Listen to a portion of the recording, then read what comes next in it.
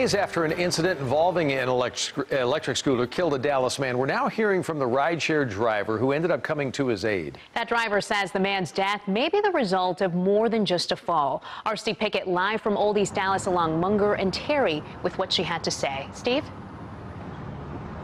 Yeah, that victim, Jacoby Stone King, he was riding right here. When he fell, he called his friend to say, "Get a Lyft driver to pick me up. I've fallen off of this scooter." That driver arrived here, and she described to me what she saw, and she believes police need to do more to investigate this man's death. He was having convulsions, trouble breathing. His chest was sinking in along with his throat. Caitlin Sorrells knew Jacoby Stone King was in trouble when she found him lying on the curb unconscious. What shocked her was the fact the same man spoke to her by phone just minutes prior, asking the Lyft rideshare driver to pick him up. He told her he'd fallen off an electric scooter. I was like, "Well, are you okay?" He says, "I'm banged up pretty bad.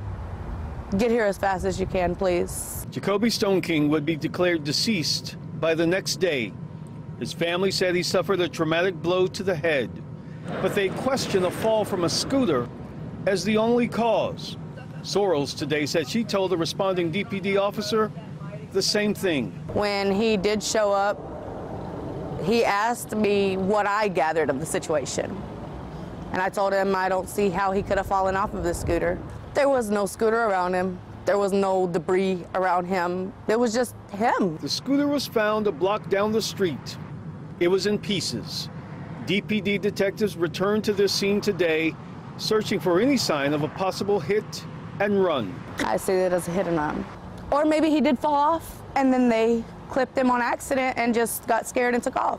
But somebody could speak up. Why? What could I have done to have helped him? And I just wish I could have done more. The city of Dallas that cleared the way to provide access to these scooters on city streets declined any comment regarding any of this today. When I contacted them, the company that provided these scooters, they did recently release a statement today, and it says as follows, that we are deeply saddened to hear the report of this incident in Dallas. Our thoughts and sympathies are with the family and loved ones, and we are awaiting the results of the investigation, and we will cooperate fully with the authorities. The authorities at this juncture are the Dallas Police Department, and what I was told today by detectives, they're just reviewing what they've seen thus far is an unfortunate accident causing one man's death. Reporting live, Steve Pickett, CBS 11 News.